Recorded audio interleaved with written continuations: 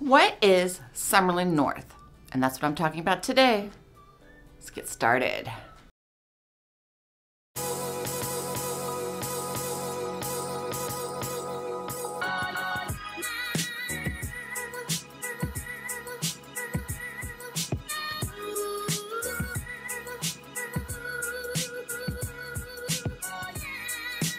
Hey everyone, welcome back to my channel. I'm Angela O'Hare, your favorite Las Vegas realtor, and welcome to my Summerlin series. And in this particular series, I am going to be going over Summerlin North. Stay tuned, I will be going over Summerlin South and Summerlin West in the near future. But today, we're talking about Summerlin North. And for those of you that don't know, Summerlin is one of the largest master plan communities here in the Las Vegas Valley.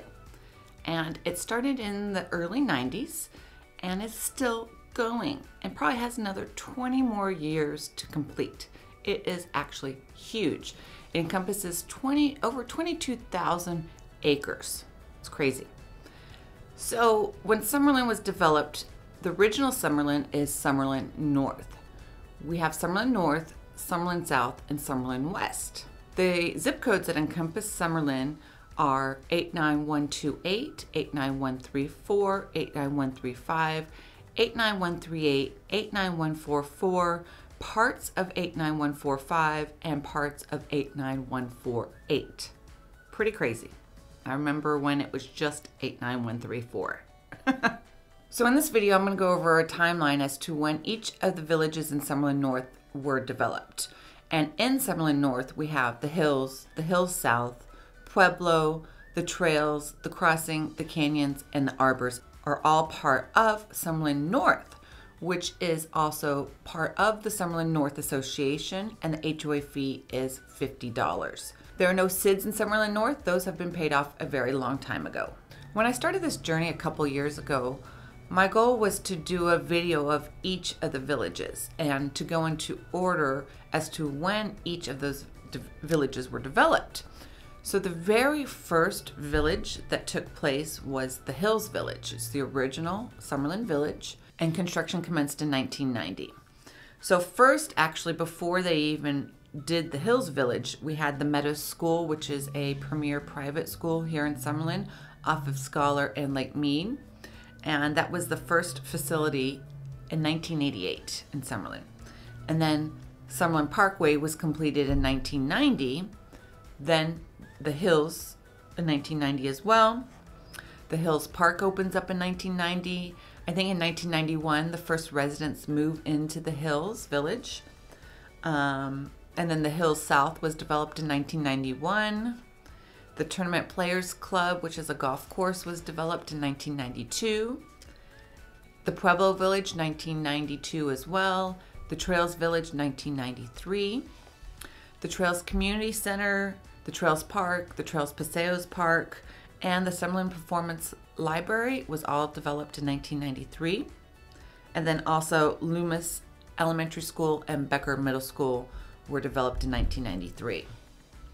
Then we go over to the Crossing Village, was developed in 1994. Then the Canyons Village in 1995. And then lastly, the Arbors Village in 1996. Summerlin Hospital opens up in 1996. And then Palo Verde High School, John Bonner Elementary School opened up in 1997. And then let's see, the Trails Village Center opens in 1998. Then the J.W. Marriott is developed in 1999. St. Elizabeth Ann Seton Catholic Church was developed in 2000. Sig Roach Middle School was developed in 2000. College of Southern Nevada in 2000. Veterans Memorial Leisure Service Community Center in 2000. And Bob and Sandy Miller High Tech Center was developed in 2003. So that was the timeline. From 1990 to 2003, Summerlin North was developed. Pretty crazy. So, you know, there's quite a few amenities in Summerlin North. And again, I've done videos in all the villages with all the parks. So, but this is just a summary of all the amenities that are here in Summerlin North. So you have the Hills Park, then you have the Trails Park and Pool and Community Center. You have the Pueblo Park, you have the Arbors Tennis and Play Park, the Cottonwood Canyon Park, the Crossing Park, Oxford Park, and the Treetop Park. So now all of these parks are within each of the villages. Of course, Summerlin has over 250 parks. However, within each of the main villages, there is a park inside those main villages. Summerlin now is up to 22 villages, and so yeah, the Stone Bridge is almost complete with their park. Kind of exciting. So in the Summerlin North, we have the Trails Community Center, and the community center also has a pool.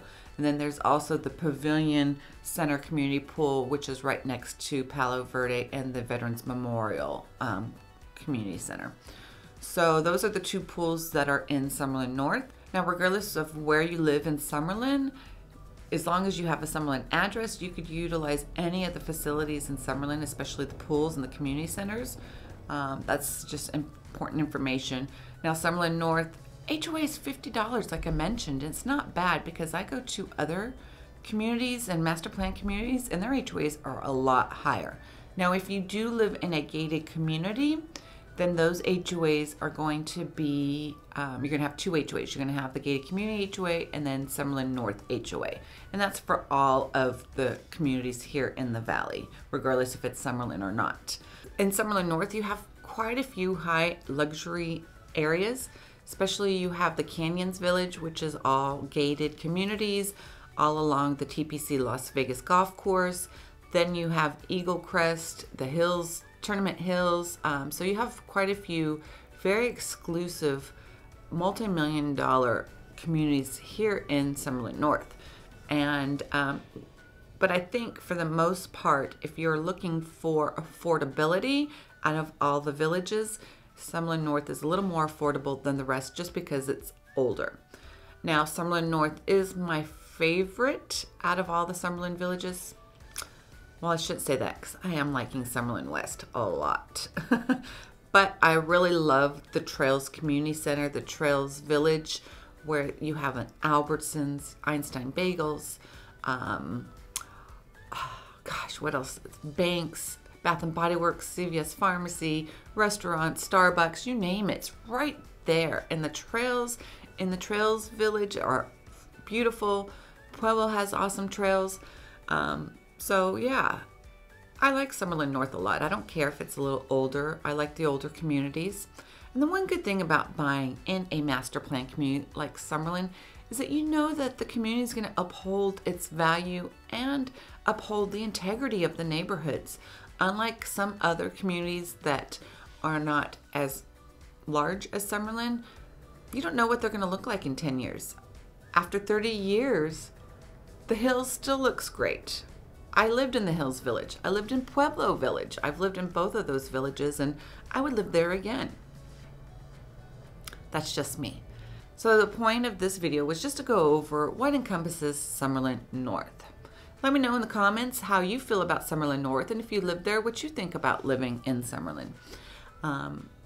Otherwise, you know what to do, right?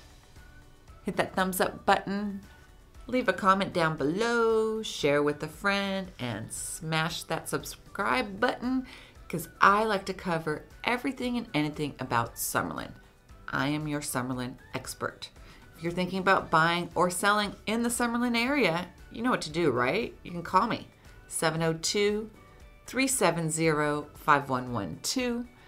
Thank you so much for watching, and I will see you guys on the next one.